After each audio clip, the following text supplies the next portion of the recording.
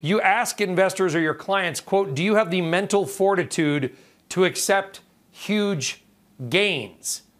Okay, fortitude to accept gains? Sure, why not? Why is that a hard question? Well, a lot of people, Brian, think if they make $10,000, that's all they're really entitled to. When if they stayed long in individual stocks, they can make $100,000. So I think it's a mindset with a bunch of investors that are only entitled to make so much, and I think that's a huge mistake. And do you think that we should stay long and strong here, Jeff? Because people have made a lot of money the last few years, and I'm not going to lie, it's tempting to say, you know what?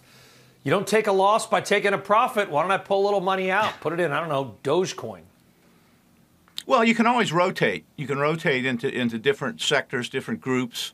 And we tend to do that at Capital Wealth Planning, but our investment positions have done extraordinarily well, and it's because we're in a secular bull market. And as I've said to you in the past, if you go back and look, secular bull markets tend to last 15 to 20 years. So we're 11 years into this.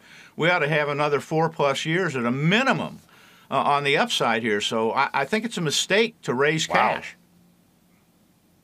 Wow. And I know you like your own Raymond James stock, RJF, talking your own book because you probably own a ton of it.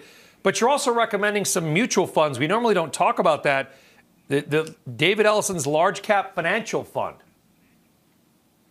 Yeah, David Ellison is probably the best large cap and small cap financial portfolio manager I know. Tom O'Halloran at Lord Abbett, I own his funds. He's a growth stock guy.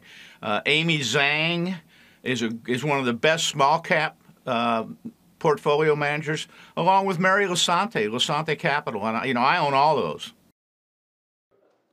Shepard Smith here. Thanks for watching CNBC on YouTube.